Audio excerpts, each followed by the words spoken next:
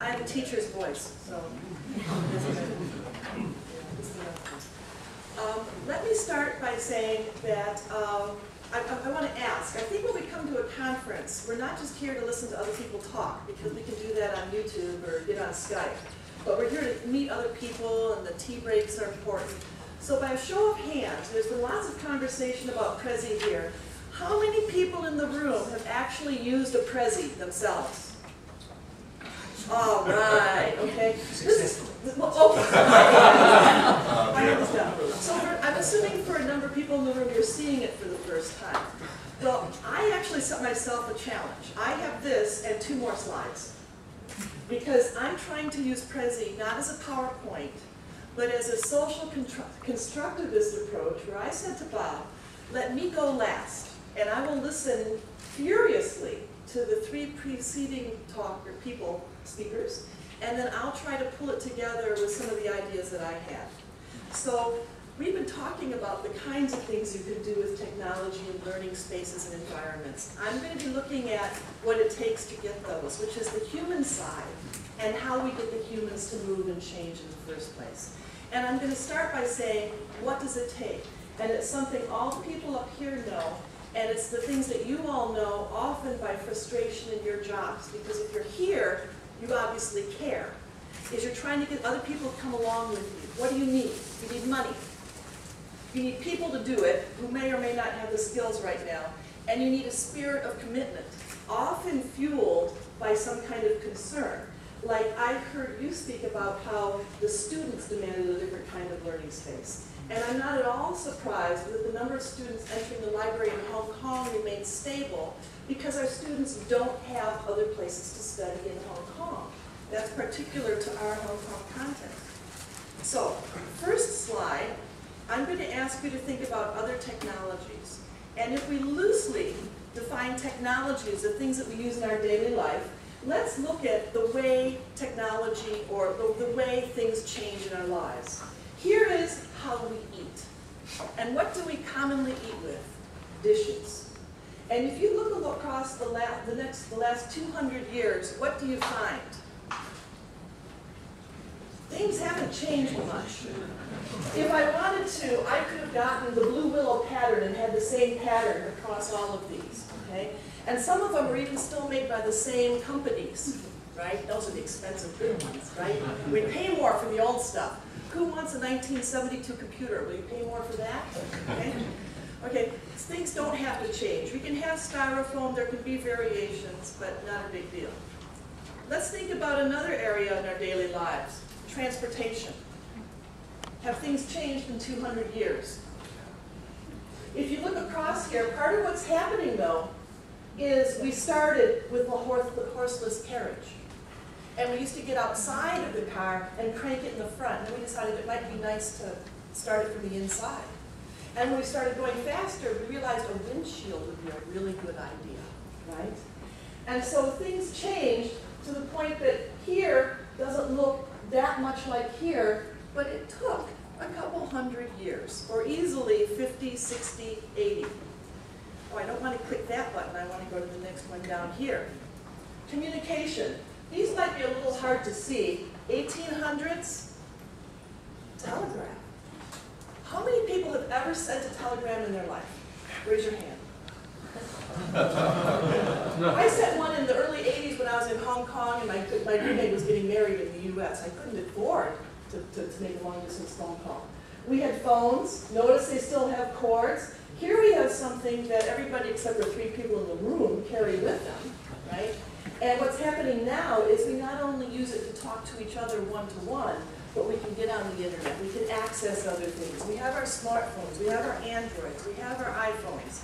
The way we communicate is changing, and arguably changing faster than the previous 2. Computing. I had to think here for a while. I think a lot of people who've learned about computing, this is 1950s, I was thinking of getting the UNIVAC picture, where it was a whole room with the wires. You know, that's about World War II. I never didn't compare this, but we probably have more computing capability in our iPhones than that room had. I'd like to double check that sometime. And I tried to think about the same time span. What did I have to do to get something in the same time span? I had to go back to an abacus, if I went back this far. And this is a certain kind of adding machine that was mechanical, that was available around the 1900s. We started adding electricity, but what happens? By now, we're getting very portable, and we're putting computing skills in everybody's hands all the time. Education. These photos are little.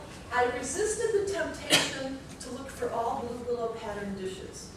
But what I would put to you, here's students in a classroom with a blackboard, and here are students at desks. And then there's, in the 1950s, we kind of have another kind of view of that. Here we have what? Even the 2000s. If you look online, even if you have students using computers, it's still in sort of a desk format, isn't it? Right? What I would ask you to think about, and here's where I hope I can get this to work properly. I'm trying to scan back out and then go next to it. It won't let me do it. I'm trying to get into this whole area. I'll do this, and then I want to get out of it. What I want to do is I want to go back here. And if we put it all together, which one does this look most like?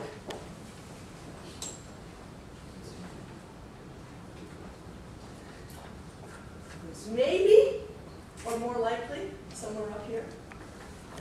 We don't change education very quickly. And this is where some of our speakers have said things, like Ian was saying about technology without changing pedagogy doesn't make much sense. And I would put forward the argument that usually we think of using technology to do what we already are doing. So if I go in here, here's some advice, depending upon different speakers. These are some ideas of where we can go. Learning from our ancestors, we should be thinking, there's, I think it was Carl Santanagana who said, if we don't learn from history, we are doomed, oh, wrong one, I want this one. If we don't learn from our ancestors, we're doomed to repeat it. So what can we learn about human nature and about how you make changes happen? Because you need will, you need people, you need money. You can even learn from Sun Tzu in The Art of War or Machiavelli's Prince, because you need to use leadership to make things happen on a large scale. Did somebody just come in and talk to you, Peter, and say, I'd like to give you several $1 million for changing something in the library? I have to be honest and say yes. Oh! But not all of it. Not all of it. Let me. Okay, go ahead. Well, we did the obligatory application to AA&I UGC funding. Asked for a certain amount. They gave us half. Then this donor. So I'll top you up. Some, so that you can enhance the experience and the environment. Okay. So someone did give us a little. Somebody did, but also probably because people are starting to feel behind if you don't have something like that. Well, he saw students sitting on the floor in groups with cables dragging. That's precisely his. There's a clear need driving it. There's some other things here. I mean, there's classic ideas, but also Thomas Kuhn, paradigm shifts. Okay? We need a paradigm shift that says people need to learn differently and operate differently. And if we're currently using technology to do what we've always done, it's about like how we use a car, how we use a dish. Right? Coming back out again, and this worked on my computer at home.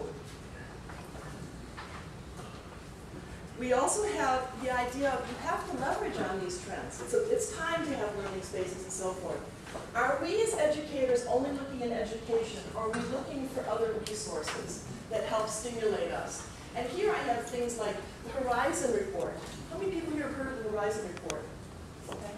It's a great place to look as an educator because it's a think tank where they get together and they tell you these are 2 or 3 technologies that are implementable within a year to 2 years. Then there's a mid-range and about 5 years out. And you can see mobile computing is coming closer and closer until it becomes a more current one. I have the Wall Street Journal here because as educators, what is it? We're not so used to making money, are we? We're here to help people. We don't want a drug for the bottom dollar. Guess what? There are a lot of good ideas out there in innovative business world that can help us do the actual business of education better than we sometimes do. Okay. YouTube, Harvard Business Review. It doesn't matter where ideas come from, but we also have to keep them modern. I'd like to focus in on a couple other areas. We do need to also dream and get some crazy ideas. Don't be afraid to give it a try.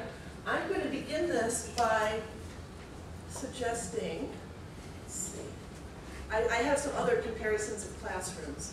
This one, which I think other presenters have also talked about. Most of the time, things haven't changed that much. Even when you bolt on the technology, you get the same kind of classroom. Okay? We need to pay attention to the people and the contexts. We think that if we have a new thing that we're going to do, we can get people excited and it's going to change things. But actually, you have to change the people. And you have to work at it longer and harder than you usually think about it. It's more about the people than the technology. And there are various types of change, of responses to change and barriers. For example, and this is one of the people that we need to learn from in history, is Rogers' diffusion of education, of innovation. And this also applies to convincing people they need to boil their water so they don't get sick. Right? That we have our innovators and our early adopters in the early majority. Where are we with these things? Okay? We have probably the innovators at the front, and we've all heard of Prezi, but a lot of us are using it for about the first time, including me, for a formal presentation. So how do we bring people across? Rogers' traditional idea has been updated by somebody called Moore, who talks about crossing the chasm, who says you can get a certain percentage of people on board with something, and then it gets really hard. And there has to be a leap with extra energy to get people across the leap, or a government decree, or a lot of money put into it, or in the case of the US in the early 1960s, Russia getting somebody up and orbiting the Earth before the US, so that we had to get to the moon. And I forgot about how much time I had left. Okay, -1. So you need to frame really powerful questions that are more about the why and worry less about the how. And you need to pay attention to those people in context, because some things will work one place and not another. I'm going to try to go all the way back out.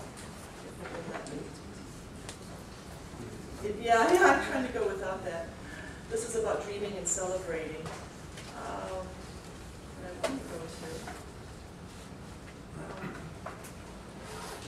Well, I'm going to stop with this instead of going up to the main one. Okay.